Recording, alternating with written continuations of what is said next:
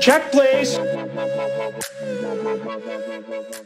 Hey everybody, welcome back to Everything Money. In this video, we're going to talk about Microsoft. We'll show you the numbers about where this company is headed. They bought Activision Blizzard a couple months ago, and we're going to update you on where we stand on this company. We'll show you what you should be paying for Microsoft using our stock analyzer tool and our amazing software. We'll go to Mo, and he will trade it at the end of the video, so please stay tuned. Paul, give me your thoughts on Microsoft, this colossal company. Seth, love Microsoft. Great company, great cash flow. 10 years ago, it was my value play when literally I had the CEO of a tech company telling me, Paul, I wouldn't buy Microsoft if I got it for free with $50 billion of cash sitting in the bank account. I still wouldn't take it. That's how crazy it was. Now, let's go to our 8-pillar software. Let's look at more of the fundamentals of Microsoft. Microsoft, and guys, remember, we have live stock, real-time stock prices now. I love that. Man, Microsoft is down 350 peak. 350 peak at the 283. That's a 20% drop, guys. I mean, these things do happen. Yeah, Paul, so we use these 8 pillars to screen stocks, and as always, we like when 1 and 8 are red. Well, not like, but it just means we need to exhibit extreme patience in that this stock is overvalued in our opinions. Yeah, 1 and 8 are our PE and our price of free cash flow over the last 5 years. When they're at X, but all the others are checks, listen, look at this return on invested capital, 17%, almost double what we want. Revenue growth, $82 billion growth in the last 5 years. Net income growth, 57 of that $82 billion was profit. They bought back some shares, which when the company's expensive, we don't necessarily want them buying back shares because what they're doing is they're investing your cash as an investor into an overpriced company. Very little debt and cash flow growth. So let's go right through it. Let's just go to the income statement on our software. I mean, look at this, Seth. Steady. Just consistent revenue growth the last 5 years. 102 5 years ago, 185 last year. Paul, you've taught me that consistent growth, although slow and boring, is somewhat better in companies because without that huge rise, we're not going to maybe exhibit that huge fall. And I've sort of implemented this in my real life, my businesses. Is you kind of want that get-rich-quick scheme. Everybody thinks that. And then, well, not only that, Seth, the faster a company grows their revenue, the more excited the market gets and the more hyped the stock gets and the more nosebleed it gets. So I like the boring growth that everybody's like, oh, this thing is growing, single digits. Okay, great, because everybody's going to ignore it. I'm going to be able to buy it on the cheap. That's good. Net income growth, again, you scroll down a little bit, $13.8 billion to $72 billion. Now, keep in mind, folks, this 13.8 is a big drop from the previous year and a lot lower than the next year. So somebody tells me there was some sort of write-off in that year. Not a big deal. I'm not even paying attention to it because everything else is great. One of the things we want to look at is a balance sheet. See the health of the business. Microsoft has $175 billion in cash and cash equivalents. That's a lot of freaking money. And guess what? Their total liabilities are 180. So they can almost pay off all of their liabilities with their check right now. And you still get the cash flowing business along the way. I love it. It's astonishing to see that just 5 years ago, they brought in $13 billion in net income and that they paid $67 billion for Activision Blizzard. Well, remember that $13 billion was probably from a write-off. The previous year was 22 and the next year was 33. So if you look at a long-term trend. I see. Yeah, but I like the Activision play because, Xbox, they wanted to get control of some titles that they could sit there and say, hey, I think we're going away. I actually thought about the other day. Whenever a new system comes out or a new phone, I'm just going to buy it and keep it in the package all wrapped up and sell it 30 years from now for like 30 times more than I paid for it. That would be a pretty good investment, don't you think? I mean, because go look up the original Nintendo. Forget about it. Oh, how much is that thing? How much is it? I don't know. Why don't you look it up, Mo, while we're doing this? In the box, I mean, yeah. In the box and everything. Is it like Nintendo 64? No, Nintendo 64. How young is this kid? The original Nintendo. He's just playing Bond. There were freaking 2 Nintendos before the Nintendo 64. My first thing I ever got was PlayStation 2. Oh, my God. Look at this guy. He's adorable. So, guys, one of the main foci of this channel is cash flow, right? I love looking at cash flow over earnings because it's harder to manipulate the cash flow number. So we go to the cash flow statement. And your Uncle Paul, Uncle Tim, and Uncle Seth added this line. Mo too. Oh, and Mo added this line to the cash flow statement. So it makes the math a lot easier for you. Because look at 5 years ago. Oh, you got a comment there, Paul. Look, new exclusive content added. That's how nice. Guys, you're going to find out about this soon. But anyways, we scroll down a little bit. $33 billion. Remember, this is the year they did $13 billion in revenue, but they had $33 billion in cash flow. Wow. That just goes to show there was a disconnect.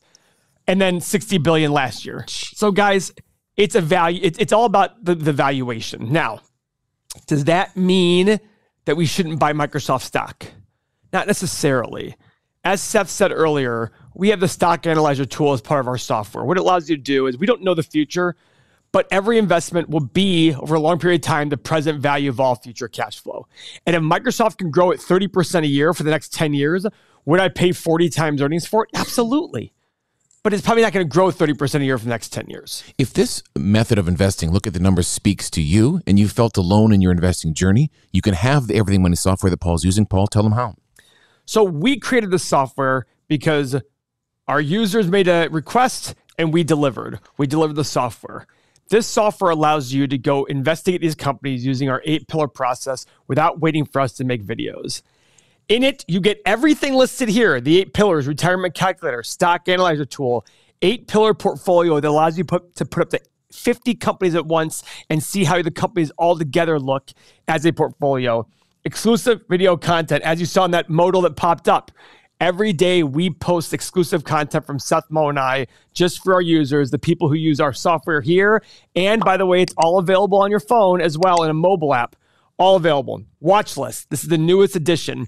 Now, and you'll see it next in our stock analyzer tool. When you create a price that you want to buy the stock at, you can have our software tell you when the price has been hit. But guys, there's more. All of these things coming are all going to be included in the software. Whatever you sign up for today includes all that. But the biggest aspect, the best aspect of our website and our software and our app is the EM community. There are over 6,000 people here, guys, talking every single day about all the investment ideas. I'm sure, like me, like you, I get very frustrated researching stocks. It's grueling. But with 6,000 people, you can get everybody's ideas because everybody at some point has looked at the company and has different ideas. You can go into the software, you can search MSFT or Microsoft, see where the conversations are, and specifically go there and have a conversation about it. It's a no-brainer, guys. All of this is available for $1 per day, less than a cup of coffee. $1 per day. If you can increase your returns by 1 or 2%, or miss the Palantirs and all the crashes of Rivian, Nikola, all those things by having a process and save 1 or 2% of losses a year, this will lead to hundreds of thousands, if not millions of dollars, $1 per day. Go to everythingmoney.com.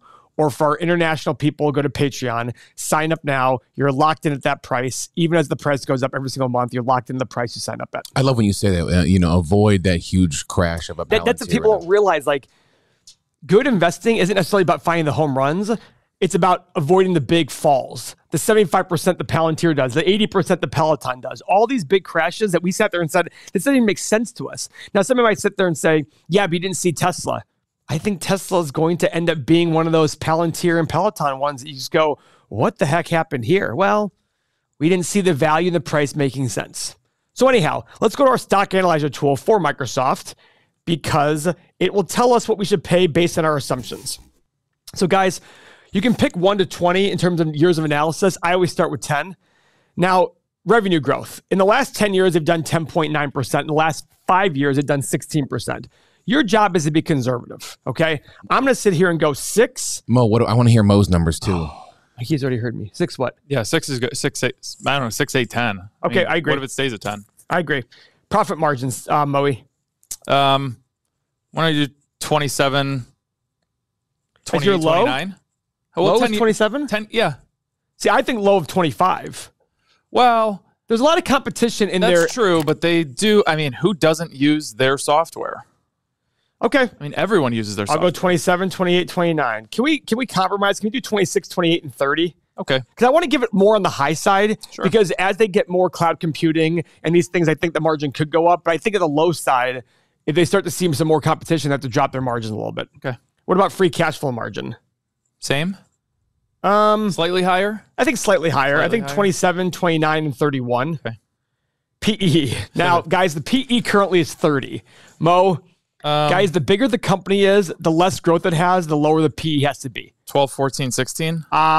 Really? Okay. 13, 16. 13, 15, I don't 17? know. Hold on, I think wait a 13. second. Yeah. Or 14, 16, 18. I mean, I think you're right. No, keep you're going right. I back think to this 14, moat. 16, 18. And the reason being is doesn't this is use a big company that has staying power. It has a moat. Yeah, it does. To me, you should be willing to pay more for that. Let's do 12.5% return because it allows you to put a margin of safety in there as opposed to the 10% return. And if you invest in an ETF, you can get 9 or 10%. Analyze button. Boom. Guys, look at this. Our price, a low of about 100, a high of about 175, and a middle range about 130. And the great news is, guys, these plus marks right here are the watch list. You add it in there. You can just click it, goes to it, or you can add here to the watch list, add your notification. And if I want Microsoft to notify me when it gets below 130, I hit that, notify me. It's in my watch list. Those numbers make perfect sense based on the PE that we put in. Well, let me explain real quick, folks at home. So that number is not what we think the stock should be in a few years or what it should be now. This is what you need to be buying that stock to get the said return. If you want a lower return, Paul, you can lower the return. You can get guys, you want a 5% return? Watch what happens to the stock price. So let's go to 5% return all across the board. Boom. Buy it up, buy baby. On the high side. On the low side, go 225. This also means if you pay 225 for it, you should expect about a 5% return on your money based on my assumptions above. If you pay 306 for it and it hits the high assumptions, you'll still make about 5% return. Yeah, I bring this up, Paul, because you explained this to me when you're buying real estate, and maybe you at home should be paying attention as well. The concept of we're not just buying a stock and hoping it goes up. We're setting projections like you would buy a real estate unit and then work backwards from there. I need this return, or I'm just simply not buying the stock, the house, the business. There's a lot of capital put up there for 5% return. So guys, remember, you can never change the price you pay once you bought a stock. Can you dollar cost average lower? Yes, but that first acquisition is always there. Second thing is that 5% return is an annualized 5% return. 1 year it could be down 10. Next year it's up 15. The whole point is over a 10-year period, you're going to get an annualized return of 5%. Isn't your money worth more than 5% return a year? That's it. It's a very simple process. Now, does that mean you shouldn't buy Microsoft? No. Mo day trades Microsoft. He long-term trades Microsoft where the fundamentals don't even matter. Mo, show us. So the thing that's interesting about Microsoft, I consider this one of the FANG stocks. It should be called FANG M in my opinion. But look at this. You're below all 4 major moving averages right now. That is not very good. And now I'm going to show you the long-term chart because this is what I would want to do with Microsoft. So remember, you're below all those 4 major moving averages. These are your 3 big drops that we had in the market. January 28th, March 8th, something like that, February 24th, whatever it was. Once this drops below those levels, I think you have a lot of room to run to about this 260 level. And then beyond that, it could just keep going down, down, down. Like, who says that? Flow Rider? There you go. Down. No, that's, is that Flow Rider? Jason Derulo? I don't know. So, but this is you have a very big downtrend right now. You're below those 4 major moving averages. Everything is going against you on Microsoft right now. This, to me, is going to go in the Bid and Ask Nation shorting channel and on my watch list because this is something that I definitely want to put on a short-term shorting watch list. Now, this is something that we look at pretty much every day, Microsoft from a day trading perspective. And you're seeing it kind of right now. It's 10:15 in the morning. You're over 80%. Your volume's kind of weak. What we would want is a little bit more buying volume here. And if we can get an engulfing candlestick, a green engulfing candlestick, this would be a day trade. I don't know if it's going to develop that way, but Microsoft is something that is always happening in the Bid and Ask day trading live streams. So yeah, by the way, Mo, right now, of course, folks, Mo's talking about that day trading in our chat every single morning when Paul and I and Mo day trade. People are talking about the day trades. I'm certain they're going to talk about Microsoft today because it's entering that sweet spot. Yeah, it could be. Go ahead, Paul. Tell us about the analysts. So, guys, a lot of people like to look at analysts, and I always tell everyone, just be cautious. But here are the analyst projections for the next 10 years on Microsoft earnings per share. And you can see 944 for 2022, 37. That's 4 times more 10 years from now. Great. But if you apply a 15 PE to this $37 in the future, what is that? $550 for the share price? If you're paying 306 today, it's not really that great. And keep in mind also, it's only one analyst here. But this is a good idea to get an idea of where analysts fall. Look at this. Look at 3 years from now. Look at the range of earnings, low to high by analysts. 23 analysts. The low is $10 per share. The high is $14.29. That's a big difference. And they all have different reasons why they came up with that. Also, revenue estimates for the next 10 years for Microsoft. 198 for this year, 470 for 10 years from now. And look, the revenue growth is declining. Why? because the bigger and bigger a company gets, the harder it is to grow. The growth rate will be slower. Keep that in mind when you look at your investments. Don't look at the past and say they're going to mimic the past. Could they do better? Absolutely, but it's not very likely. So on Microsoft, in summation, I'm just saying be patient, but it has every other attribute I love about a company. I just got to be patient and wait for it to hit my sweet spot of a price. Be patient with us. Watch more videos. Fond with a like. Subscribe. We'll see you next one.